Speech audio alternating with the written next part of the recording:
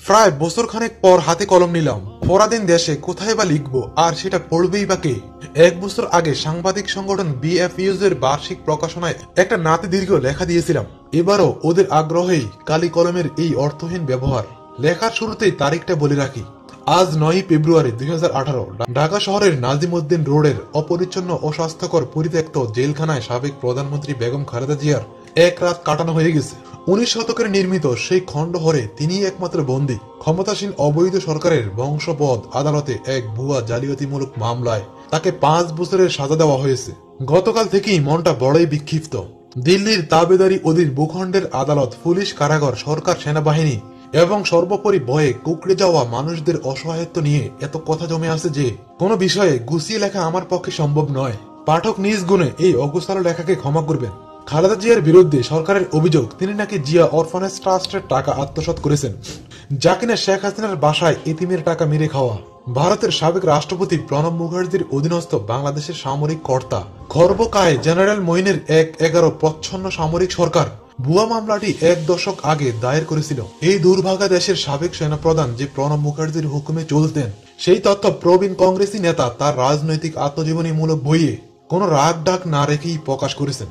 শহীদ president Ziaur রহমানের স্মৃতি রক্ষার্থে একটি সেবামূলক প্রতিষ্ঠান গড়বার জন্য কুয়েত সরকার 1992 সালে $1 মিলিয়ন কিছু বেশি অনুদান দেয়। সেই অনুদানের টাকায় জিয়া অরফানেজ ট্রাস্ট নামক বেসরকারি ট্রাস্টটি গঠন করা হয়। সরকারের অভিযোগ যে ট্রাস্টের কিছু অর্থ বিভিন্ন ব্যক্তির নামে এফডিআর করে সাময়িকভাবে সরানো হয়েছিল, যদিও পরবর্তীতে সমুদায় অর্থ ট্রাস্টের অ্যাকাউন্টে ফেরত গেছে। পুরনো লেনদেনে একটি টাকাও তছরূপ করা হয়নি।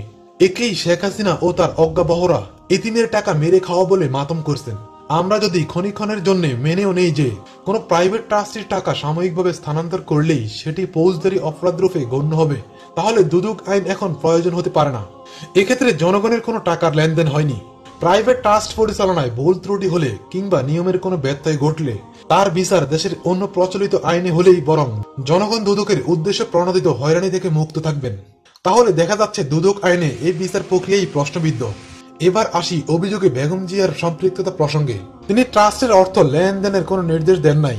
যে সকল চেকের মাধ্যমে অর্থ উত্তোলিত হয়েছে সেখানেও তার কোনো স্বাক্ষর নাই। কোনো অপরাধ ঘটে থাকলে তার দায়ভার যারা টাকা লেনদেন করেছে শুধু তাদের কাঁধেই বর্তাবে। এখানে খালেদা জিয়ার ভূমিকা কোথায়? আইনের ভাষায় অভিযুক্ত লেনদেনে তিনি একজন আগন্তুক মাত্র। দেশে ন্যূনতম আইনের শাসন কিংবা বিচার বিভাগের সামান্যতম স্বাধীনতা থাকলে উচ্চ আদালত অনেক আগেই খালেদা জিয়ার বিরুদ্ধে মামলাটি স্থগিত করে দিত।